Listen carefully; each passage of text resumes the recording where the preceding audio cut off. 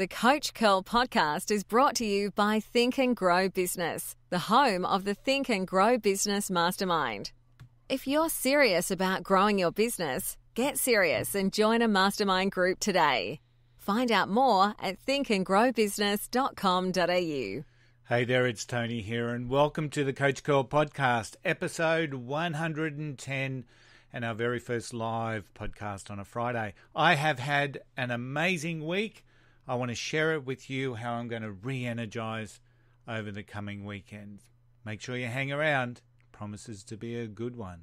Way to go, guys. Way to go. Keep it going. Good job, guys. All right, Paul. I see you. All right, John. Finish on. Coach Curl. Great job, guys.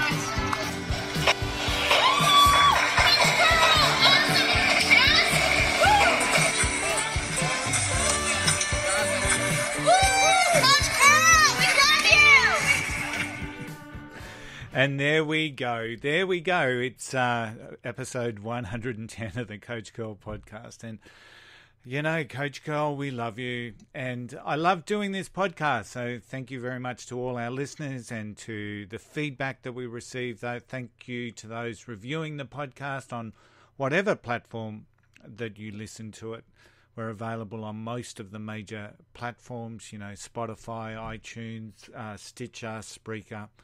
So really excited for our growing base of subscribers. So thank you all very much. And always grateful for those people that share our podcast with their friends and with others around the world on social media. So today I'm just sharing with you. I've had one hell of a week. I've been traveling.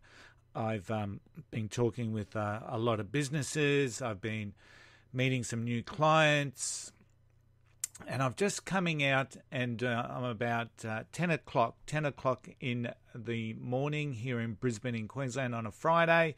I've completed 3 coaching calls already. I've got another 2, and then I jump back in the car and I travel up the Sunshine Coast, and then when I get back from the Sunshine Coast after seeing a client, I will be then heading to the football to go see the Brisbane Broncos play the North Queensland Cowboys here in Brisbane. So once again, a full-on day to finish what's been a full-on week. And have you ever been in one of those positions where you are just so energized around what it is that you're doing, yet so overwhelmingly tired? You can actually feel the tired in your shoulders. Have you ever felt like that? And I guess part of what I'm feeling at the moment, because of the travel more so, and because of I guess the energy that you expand when you're with a client, is that yes, I'm 100% energized, engaged. I love what I do, and always will, but I'm pretty tired, and I'm now facing a weekend, and I've got the opportunity to go through and maybe do a little bit of a recharge and a bit of a reset. And so how do you do that when you're feeling like that? How do you go through a weekend and recharge or regenerate or recoup? Because I know what I used to do. And that may or may not be the healthiest thing for us to do, because most people will go out after work on a Friday, catch up maybe with some work colleagues, maybe with some friends, and they'll go through and they'll partake in a couple of quiet drinks. For some people, maybe not so quiet, but for most people, we tend to sit back and chill and relax on a Friday with a glass of wine, with a glass of nice craft pale ale, and you know, maybe that's okay. It's certainly been part of what I've done. I quite enjoy having a quiet beer with a friend or two. And tonight, probably no doubt, I will probably have a quiet beer while cheering on whichever side I want to see win tonight. I'm still not quite sure who that's going to be. But I know that when it comes to confidence and when it comes to our own self-confidence and having the energy to do what we need to do, there is a need for us to sit back and relax in a way that maybe isn't based around how we cope with life. So some people cope with life by binge eating or or getting on the drink. And, that's the way that they cope with life. But I do know that if I really want to recharge my batteries and really want to be fresh and energized for another week that looks a lot like this week, I know that there are some things that I need to be doing. Because our actions and our routines affect confidence, absolutely. And our actions and routines affect the energy that you exude. And one of the things I've noticed this week is that my diet hasn't been as good as what it normally would be. I'm quite disciplined around what I eat and what's good for me and what's not good for me. And this week, because of the amount of time that I've spent traveling, maybe not so good. And I know that when I'm putting not the right food into my body, that's going to have an impact on my energy levels. So, and when I've got an impact on my energy levels, it's got an impact on my confidence. So these are things that I'm certainly aware of, yet it's, and people will tell you can plan out your meals and you can take them with you. And, I know people that have their little Tupperware containers that they take everywhere, and maybe some not so little Tupperware containers that they take everywhere. But sometimes that's not practical. So sometimes you are bound by the food that will be available to you. And, it's about, then that word of moderation really comes into play.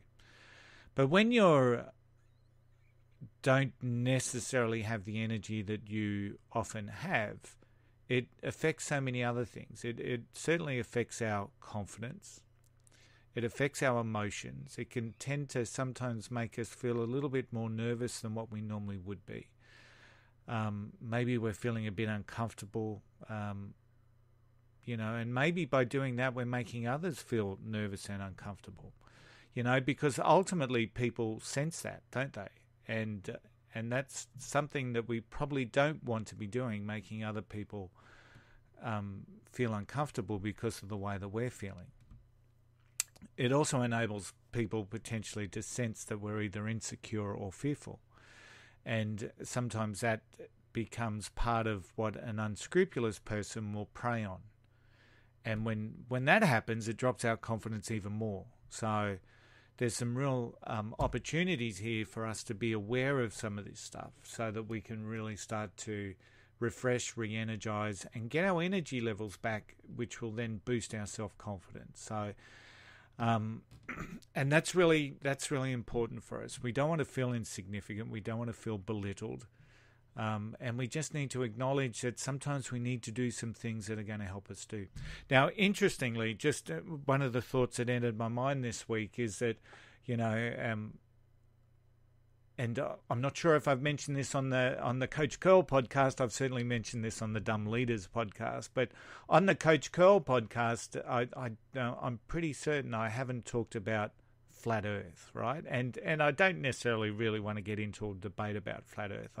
I'm just enjoying some of the entertainment that the debunkers bring to this, and some of the belief structures around what the flat Earth people think. So it's a really good observation of human behavior at the moment, and it's quite enlightening. It's quite entertaining in some aspects.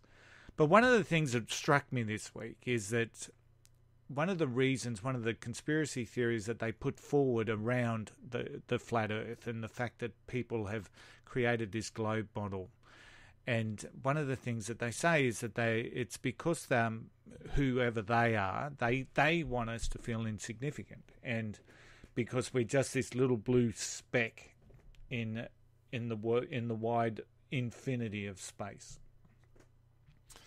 And as I say, no one can make you feel insignificant except for you. That's the only person that will actually make you feel insignificant. But interestingly, I heard one of the within the community start talking about this infinite flat plane that we sit on, the infinite flat plane of the Earth.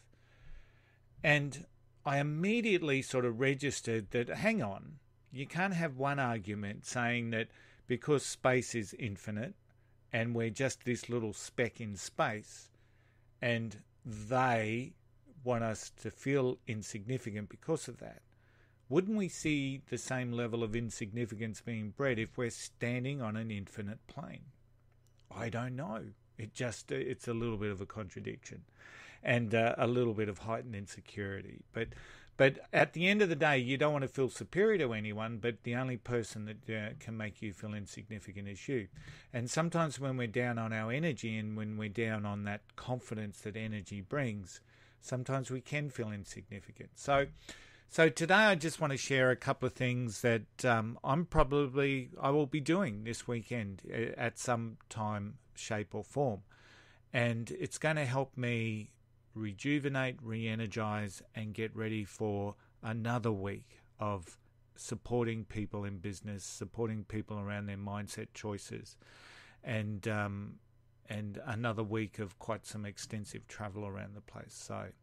So the first thing is I will probably find some time for some quiet thoughts. So some people would call this meditation.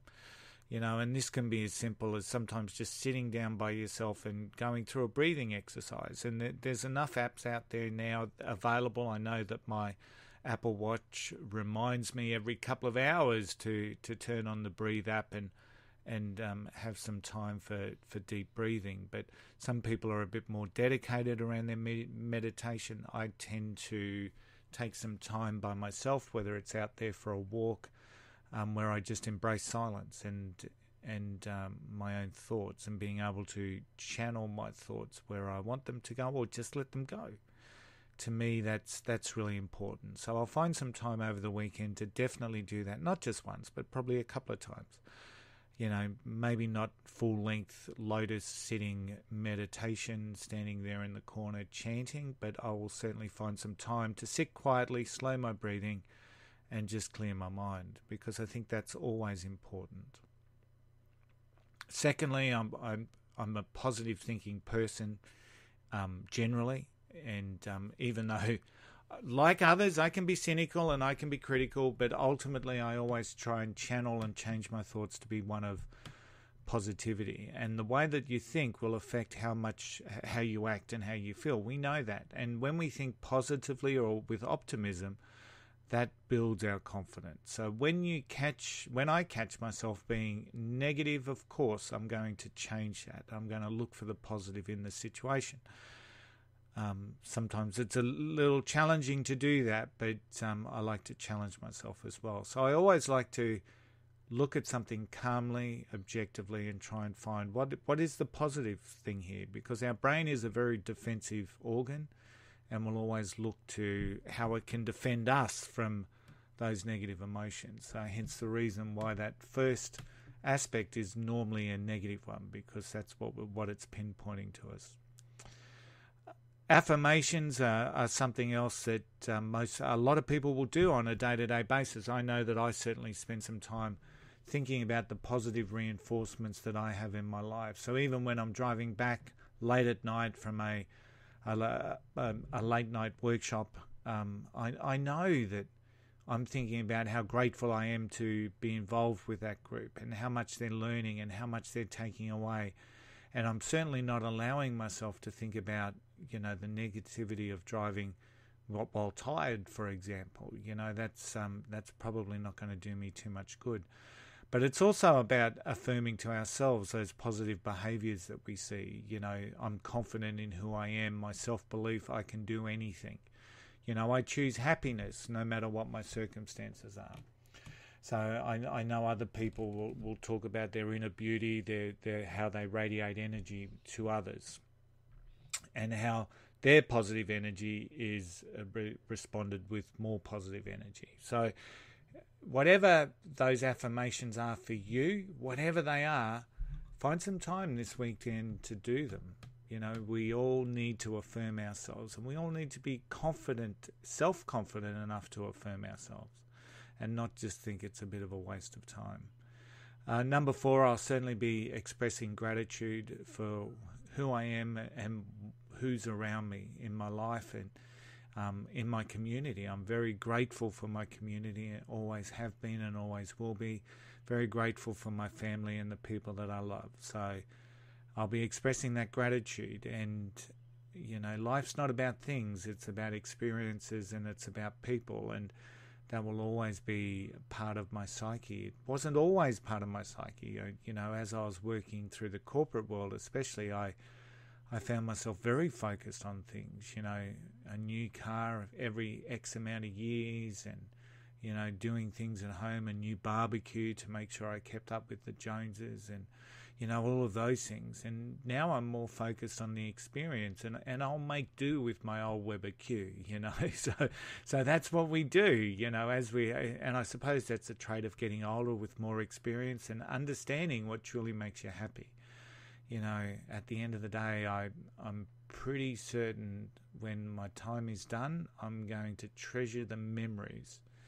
I won't be sitting there treasuring the 6-burner barbecue with the stainless steel hood. So, and finally, and this is one that I just love doing, one of the benefits at the moment, I'm doing a fair bit of work up the Sunshine Coast, is the ability for me to put my feet on the sand, and, you know, just that getting back to nature is always magnificent, and to be able to walk barefooted on a sandy beach is just one of my simple joys in life, and hopefully it's one of yours. So, and it helps me raise my energy, and it helps me just connect back with the spirit of the earth, I guess, is what I'm doing there. So I also enjoy standing on some nice grass in bare feet, taking a walk, breathing in the sunshine. Last week, Sharon and I walked almost 20 kilometres along the beach on the Gold Coast.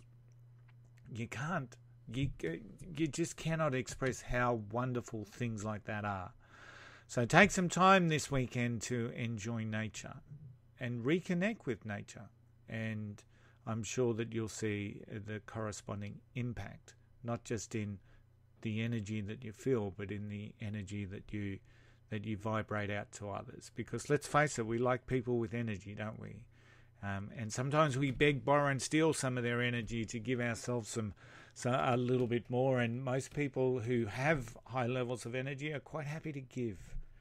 So be one of those people that are quite happy to give their energy, and have yourselves a really good weekend. So those 5 things, again, meditation or taking some quiet time to clear your mind.